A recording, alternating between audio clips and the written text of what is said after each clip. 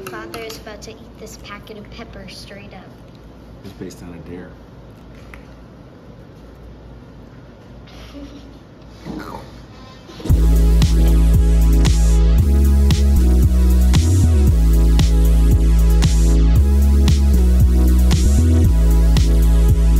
Wednesday night.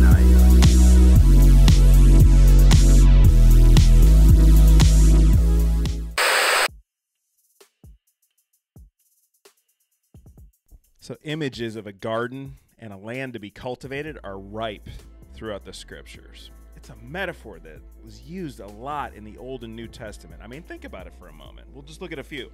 The book of Genesis introduces the right relationship between humankind and God in the Garden of Eden. That's Genesis 2:4 through 3:24. And we know that didn't end ideally, but it portrays this perfect utopian existence between God and humankind. Jesus often used metaphors in comparing the ways of the kingdom of God with gardens and agricultural land cultivation. This was the culture that Jesus was in 2,000 years ago as well. Lots of people were farming. That was a big part of their economy. You look at John 15, 1 through 8. You look at Matthew 20, 1 through 16. You look at Matthew 21, 33 through 46, just to give some examples. It struck me as I was thinking about all this stuff and as I was trying to hack through the weeds in my own garden and my front yard, that there's a helpful gardening metaphor in regard to the spiritual gifts that are presented in Ephesians 4, 7 through 13. If you don't know me, you got to know that I love Ephesians 4, 7 through 13. I've done extensive deep dives into this section of scripture. I've read lots of teaching about it, lots of thought about it. There are a lot of great thinkers that are part of the missional conversation that have talked about this gifting in Ephesians 4, 7 through 13. If you're not familiar with it, it's the APEST gifting, apostle, prophet, evangelist, shepherd, teacher. We live in this clergy, laity sort of culture in America and in the West in general. And it's driven by consumerism. It's driven by individualism. We think we need to present ourselves in a certain way. We think the more that we prop certain giftings up and get people to consume them, and the more we appeal to people's individual needs, the better we're going to do at creating the kingdom of God. But really what we create is a whole lot of consumerism and individualism, right? And the New Testament speaks very contrary to this sort of consumer, individual, clergy, laity divide that exists. Just look at Ephesians 4, 7 through 13. It says this: "Now grace was given to each one of us according to the measure of Christ's gift. For it says, when he ascended on high, he took the captives captive. He gave gifts to people."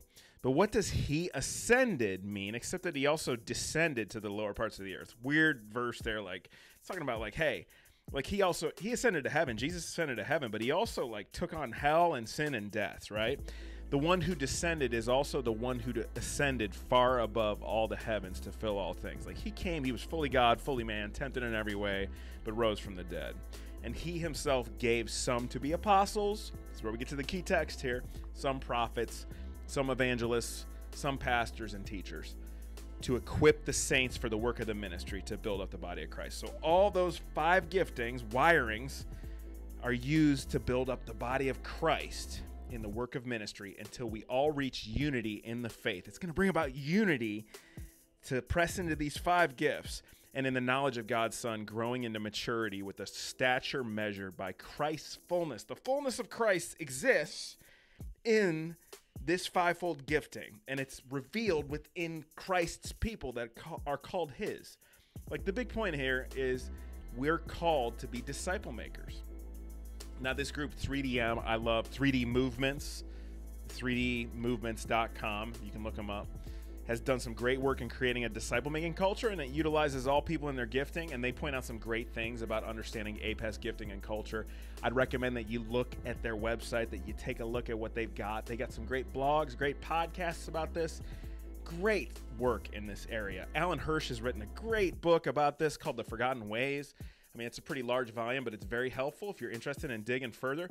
But we're going to look at how the APEST functions in the garden of God, okay? So we got to understand something here. We're going to look at all 5 of these giftings in Ephesians 4.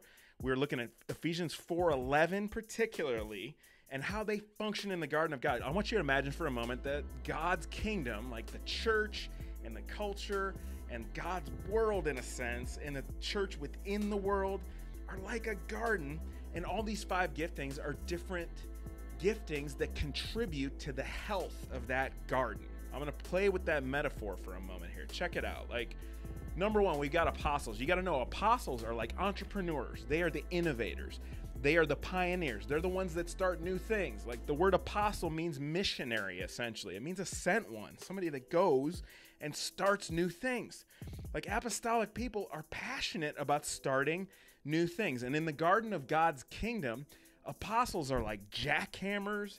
They are like, excavators. Like, they are like shovels. Like, they literally look at a slab of concrete and they go, look, man, that's going to be a garden someday. I am going to hammer through that concrete, and I am going to dig out all the rocks, and I am going to till the soil. I'm going to get all the clay out, get all the junk out, get all the garbage out of there so that this can be soil to be cultivated. And like, they'll say that, and other people will be like, yeah, right, it'll never happen. But apostles will be like, man, I can see that happening in the future. I can see that happening. Like, apostolic leaders who are committed to the work of the kingdom, they'll set to work and they will hammer away at the rocks. They'll hammer away at the clay. They will cultivate that soil. They will work at that soil to get it healthy to the point where other people can come in and start doing the work. They will pioneer it. They'll go out first. They'll be the first to crack into that concrete, crack into that soil, crack into that clay when nobody believed it, right?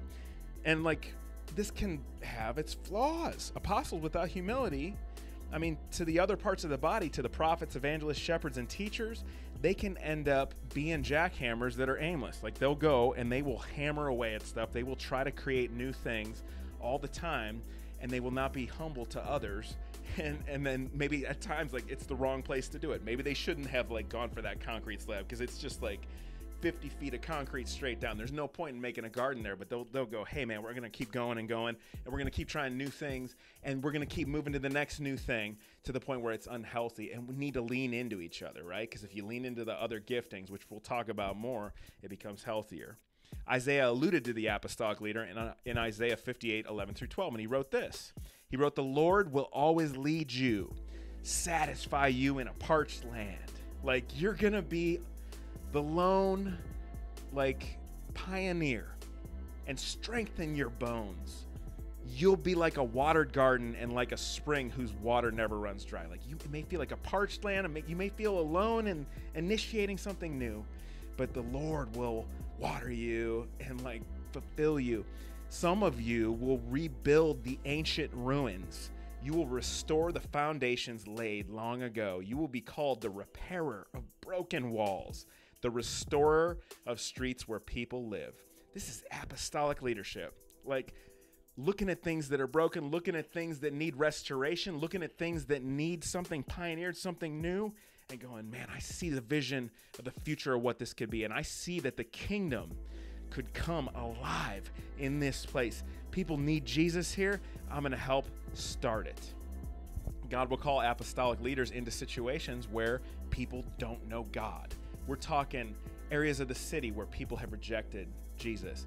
You know, we're talking people groups that have rejected Jesus. We're talking areas of the world where it's really hard to follow Jesus, like Europe, you know, like where many people aren't Jesus followers. Like, apostolic leaders want to start works there, or like tribal places where like people haven't even heard the gospel, or places like in the mountains where people haven't heard. This is where apostolic people want to go. This is where the Apostle Paul wanted to go. Like, he wanted to go all over the Mediterranean and spread the gospel amongst the Gentile world where people hadn't heard of it. And he first went to synagogues and tried to preach that to the religious folks.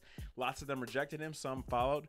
And Gentiles like ended up coming to Christ as a result. And he went into all these wild new situations and started pioneering works. Like, it's incredible what can happen when apostolic leaders function in the garden of God. And then let's talk about prophets. Like, again, in Ephesians 4:11, it talks about prophets being one of those gifts.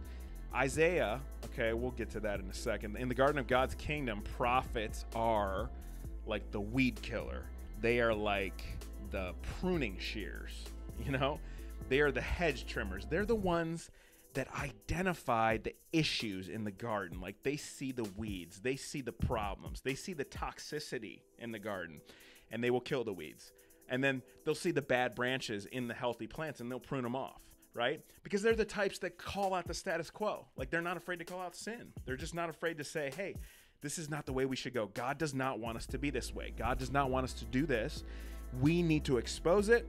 We need to call it out. Prophets aren't afraid to like say the stuff that nobody wants to say, even when, you know, it might be everybody that isn't willing to hear it. They'll still say it because they really want to follow God in it, right? And prophetic leaders who are committed to the work of the kingdom, they'll set to work killing weeds. Like, apostolic leaders might clear out that space for the soil to come in. Prophetic people will come in and go, hey man, there's a problem here. There's hypocrisy here. There's sin here. This is not right. We're not fully obeying God here. We're not fully doing what God wants. We're not being just like God wants. We're not caring for the oppressed like God wants. You know, they will come in, they'll kill the weeds. They'll spray the weeds. Like, they'll trim. They'll be like the instrument of God's pruning in a lot of ways that will call out aspects of systems that aren't right, aspects of individuals that need to be set right. And again, like, you know, prophets without humility to the other parts of the body will end up being brash and harsh and difficult. And they might even end up killing plants that they think are weeds. Like, they might end up calling out things that don't need to be called out. They might end up pruning something to the point where it dies. And they might bring death to the body with their harshness and their sort of like ability to call out the status quo, ability to call people to obedience. Like, if they don't have a heart right with God and a mind right with God, they might call out the wrong things. And I mean, Isaiah actually alluded to prophetic leadership in Isaiah 58, 1-8, when he wrote this. He said, cry out loudly, don't hold back. Come on, prophet, speak up. Raise your voice like a ram's horn. Tell my people their transgression and the house of Jacob their sins.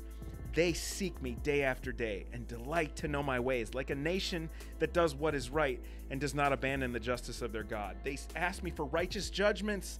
They delight in the nearness of God. Why have we fasted and you have not seen, they say. We have denied ourselves, but you haven't noticed. Look, you do as you please on the day of your fast and oppress all your workers. You fast with contention and strife, to strike viciously with your fist. You're unjust. You cannot fast as you do today, hoping to make your voice heard on high. Will the fast I choose be like this? A day for a person to deny himself, to bow his head like a reed, and to spread out sackcloth and ashes? Will you call this a fast and a day acceptable to the Lord? Like, all this ritual doesn't mean anything, the prophet says. This is the fast I choose, is written in Isaiah, to break the chains of wickedness, to untie the ropes of the yoke, to set the oppressed free, and tear off every yoke. Is this not the fast I choose? Is it not to share your bread with the hungry, to bring the poor and homeless into your house, to clothe the naked when you see them, and not to ignore your own flesh and blood? Then your light will appear like the dawn, and your recovery will come quickly. Your righteousness will go before you, and the Lord's glory will be your rear guard. Isaiah 58 talks about the prophetic gifting. Like, look, it's like Isaiah is looking at God's people and saying, listen, you're not doing what God wants. You're doing all this ritual stuff. You're doing all this religious stuff. You're doing all these things that are hypocritical. You're not following God. Follow God and get back to what he really wants. That's the prophet's call. And I mean, you got to know that God will call prophets into situations where there's going to be resistance.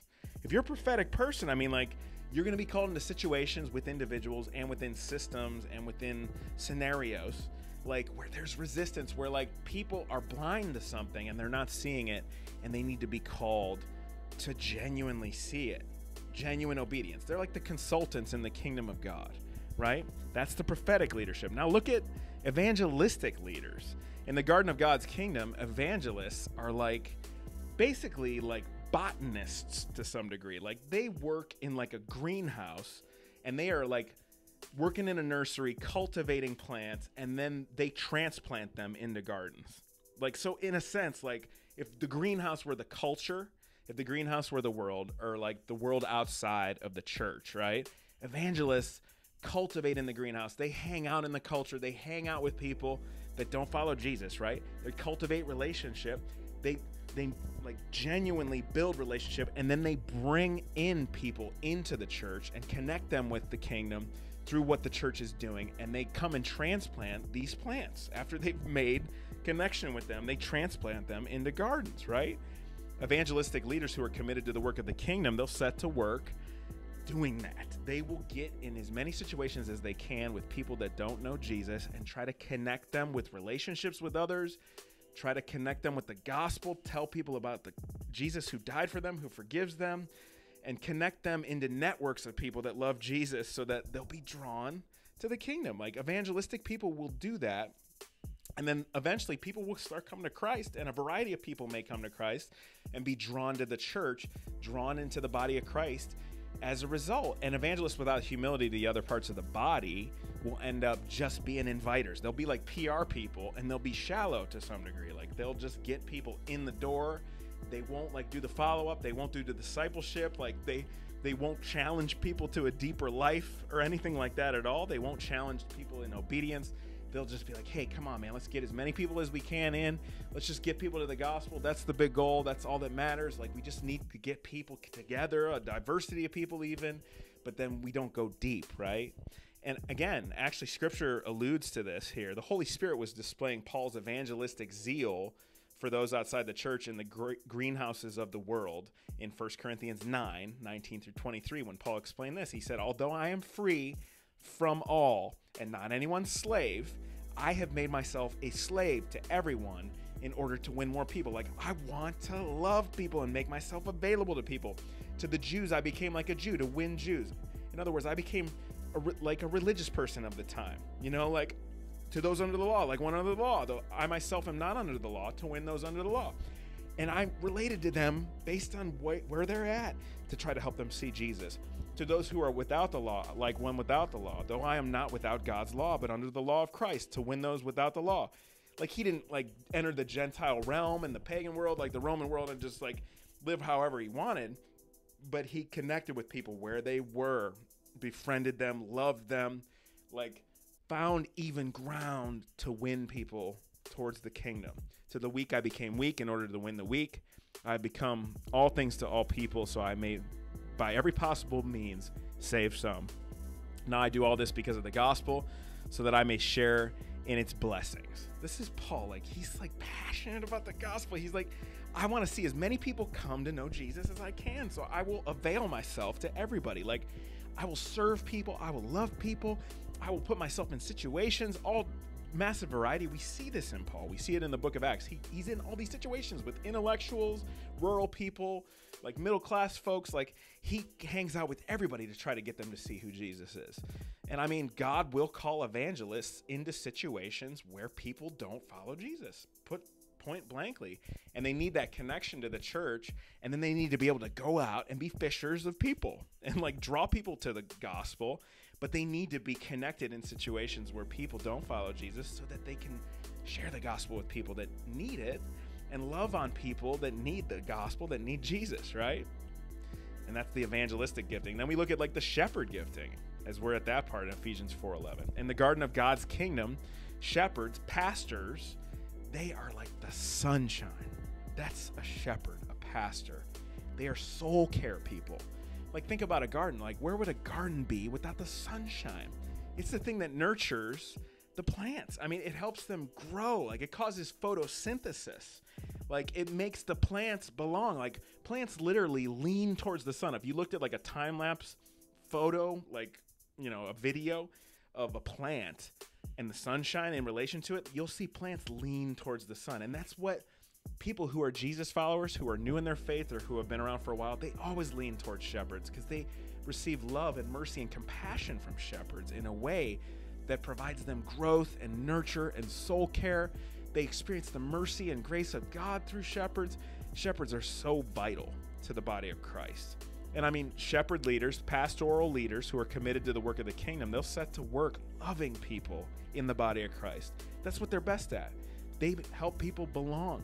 They help people be heard. They have wonderful ears to hear people's stories. They have wonderful hearts from Christ. They have the heart of Christ in that sense, to genuinely dwell with people in their pain and their brokenness and their struggles, walk with people, care for people, nurture people. And again, this can have its ups and downs. Without humility to the other parts of the body, shepherd leaders, pastoral leaders can end up loving people. Like, it's possible. Like, helping can hurt people. You can help people so much. You can be so available to people that it creates a codependency, or that you're just serving people to the point like where you're not actually helping them anymore, but they're just dependent on you, right? And you can love people to the point where you don't call them out on anything, or like you don't actually like push them towards anything better, and then they can end up, you know, being scorched. That's like the sun overkilling the plants. I remember in July, like my grass went brown because this was too much sunshine, you know, and not enough rain, which we'll talk about too. And without humility to the other parts of the body, pastoral shepherd leaders who are great at soul care can end up hurting people in the body by over-loving them. And check out what Scripture says about shepherd leaders, about a shepherding culture. 1 Corinthians 13 talks about a shepherding culture, one of the most beautiful passages in Scripture, where Paul says, if I speak human or angelic tongues but do not have love, I'm a noisy gong or clanging cymbal. If I don't love people, like, what good is it to even speak? If I have the gift of prophecy and understand all mysteries and all knowledge, and if I have faith so I may move mountains but do not have love, I'm nothing. And if I give away all my possessions and give over my body in order to boast but do not have love, I gain nothing. Love is patient. Love is kind. Love does not envy, not boastful, not arrogant. It's not rude, not self-seeking, not irritable. Does not keep a record of wrongs. Love finds no joy in unrighteousness, but rejoices in the truth. It bears all things, believes all things, hopes all things, endures all things. This is shepherding culture. It's the shepherd heart of Jesus, you know, and God will call shepherd pastoral leaders into situations where people need to be loved, particularly church scenarios where people who are followers of Jesus need to feel like they belong, are loved, are heard, are cared for, you know, are displayed patience to. What a beautiful gift. It's like if you had a garden without sunshine, where would the garden be? Let's look at teachers here. Ephesians 4:11 also talks about teachers, apostles, prophets, evangelists, shepherds, and teachers. In the garden of God's kingdom, teachers are the rain. I mean, they literally are the moisture that comes to nurture the soil and bring out the nutrients in the soil. You know, rain actually causes plants, the soil underneath plants, to bring out its nutrients so that the plants grow, so that they end up receiving the nutrients. Like, there's a pH level that's like perfect for that, somewhere in the 60s, that comes from rain to fill up those plants and make them grow. So teachers are all about instructing people in the truth of the knowledge of God to help them grow. They're about wisdom. They're about knowledge. They're about understanding the scriptures clearly, interpreting scriptures correctly, helping like with the nuance and like the tension within scripture so people see the word of God explode before their eyes. And I mean, teachers who are committed to the work of the kingdom, they'll set to work teaching, instructing, you know, guiding, like helping people have right understanding of scripture, helping people wrestle with the tensions in scripture, helping people grow in wisdom. The book of Proverbs, full of wisdom, helping people to understand and apply the word of God clearly and helpfully, right? Now, teachers without humility to the other parts of the body, though, end up becoming doctrine heads. They can end up becoming so intellectual, or they can become so mind-oriented that they don't think about the heart like shepherds do, or they don't think about like the hard things like maybe prophets do, or they don't think about trying to be on mission to reach people like apostles and evangelists do, right? Like, you can become ingrown if you're a teaching culture. Like, you can become so doctrine-oriented that you're like the church in Ephesus in the book of Revelation, who had lost their first love. Like, they had rejected all this wrong teaching, yes, but Jesus said, you lost the love you had at first. You lost your love for me, lost your love for each other, lost your love for those outside of the church. So, like, I'm going to remove my lampstand unless you repent. He literally says, like, stop being so doctrine-minded that you, like, lose your way. And look at what Scripture says about teachers. Here's what it says. Teachers are in this hot pursuit of the mind of God. What a great thing to be in pursuit of. Look at what Romans 11:33 through 36 has to say about God's infinite wisdom. We were in this recently, too, as a church body, and we looked at this passage. It's beautiful. It's a doxology. Oh, the depth of the riches and the wisdom and the knowledge of God. How unsearchable his judgments and untraceable his ways.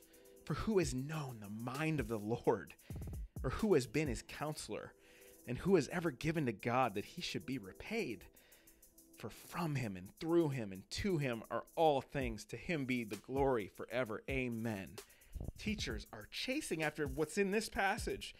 The judgments and untraceable ways, the mind of the Lord, the ways of God. And they are like, I'm going to swim in that knowledge. I am going to dive into the Bible. I am going to read commentaries and books. I am going to read like lots of different thought patterns to understand this book and help bring it to light for people that don't see it yet. And God will call teachers into situations where people need that knowledge.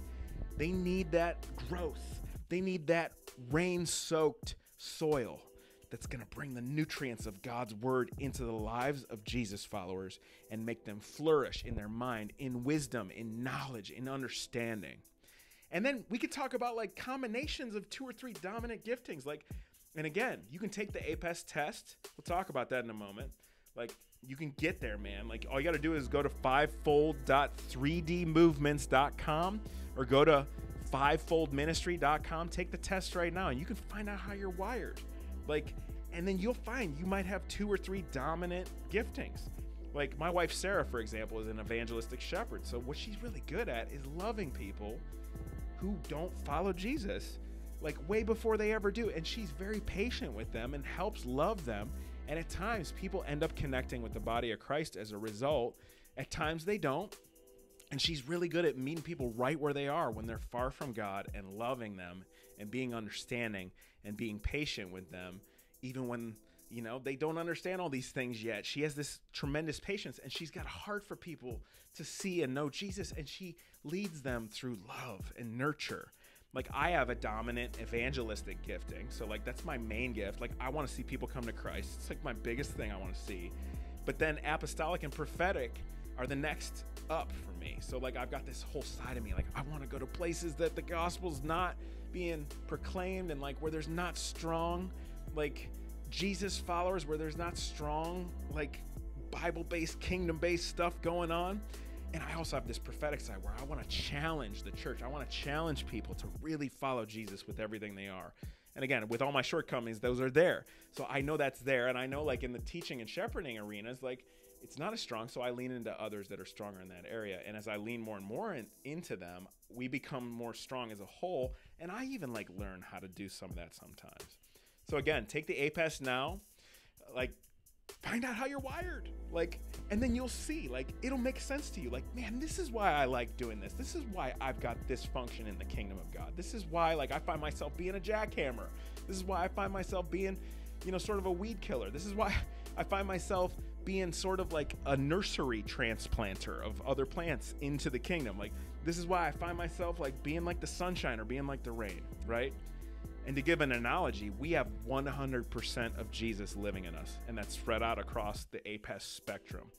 So one could be like me. You know, if you took the fivefoldministry.com test, you'd find, like me, what your percentages are. Right now, I'm like 23% evangelist, 21% apostle, 21% prophet, 20% teacher, and 14% shepherd. The shepherd and teacher thing actually flip-flopped in the past couple of years because I pressed more in to teaching. And, you know, as a result, maybe some of my soul care efforts have suffered. Now, we could take this test and find out how we're wired, where we're strong and where we're not as strong. But Jesus is our 100% apostle, 100% prophet, 100% evangelist, 100% shepherd, and 100% teacher. He's fully God. He's fully man. Here's going to come the evangelistic side of me. He's the only one that, like, can initiate. Christ in us can initiate works of the kingdom, like, where they're not happening, like nobody can. He can call out the hypocrisy within Christendom and Christian religion, and like, he can deconstruct all the right things without deconstructing the truth, like a prophet would, like a perfect prophet would. Christ is the perfect evangelist. He's the one that invites people genuinely to a relationship with him through the kingdom. He's the perfect shepherd. He's like the carer of our soul. He's our water and our breath of life. He's the one that genuinely loves well. He's the perfect teacher. He has all wisdom, all knowledge, all truth, understands all the word of God, entirety of scripture, better than we ever could. Praise to his holy name. For grace was given to each one of us according to the measure of Christ's gift. For it says, when he ascended on high, he took the captives captive. He gave gifts to people. the one who descended, is also the one who ascended far above all the heavens to fill all things. May he fill us. If you want to dig deeper into this teaching, just go to the deep dive study guide. We're going to have it out at the time of this video.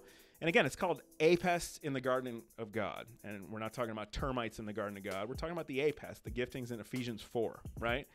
Check it out, man. You can read it. We did a much, much deeper dive than what I talked about here. And again, if you read it, you're probably going to retain like 20% of what you read. You'll hear 10% of what I'm saying now. And if you want to go even deeper, join a discipleship group. Join a DNA group. We've got DNA groups available if you want to join into one of our discipleship groups, or join into one in your area. If you need help finding them, we'd love to help you find one. If you're watching this from outside of Akron, Ohio area, we'd love to connect you with that. Thank you for everything you do, for everything you're part of. We want to invite you as well. You can give to our mission as well. Like, the Lord has continued to give us what we need through the generosity of his people. We've been on par meeting our budget for 1.5 years at the chapel in Kenmore. That's the church that this video is part of. And I'm certain as we step out in faith in the near future and far out in the future, he's going to continue to give us what we need to honor his mission. Like, you got to know my heart. I got that apostolic and evangelistic thing, man. I want to see churches planted. But what I really want to see are effective neighborhood churches that are on the ground, meeting people where they are, and building discipleship, community, and mission. Not that are trying to become like big things, but are genuinely, organically on the ground, building into people, pouring into communities, pouring help into communities, bringing flourishing to communities. We want to see that expand. So, I mean, when you're giving towards our mission, that's what you're giving towards. You can give to kenmore.thechapel.life/giving. And give whatever you feel led to give. If you're new to what we're doing, if you're just checking us out, don't feel obligated to. But again, that's our goal, is to invite everybody into a lifelong relationship with Jesus and unleash all that Christ has put in them. We want to see that APEST gifting unleashed in everybody. I want to see apostles, prophets, evangelists, shepherds, and teachers all across the city of Akron, and maybe beyond that, to Jerusalem, Judea, Samaria, and the ends of the earth.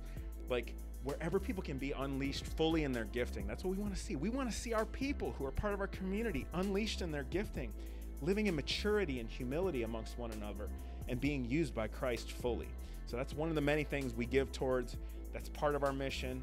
We appreciate you being a part of our mission right now. We appreciate you checking out this video, man. Share it. Put the word out.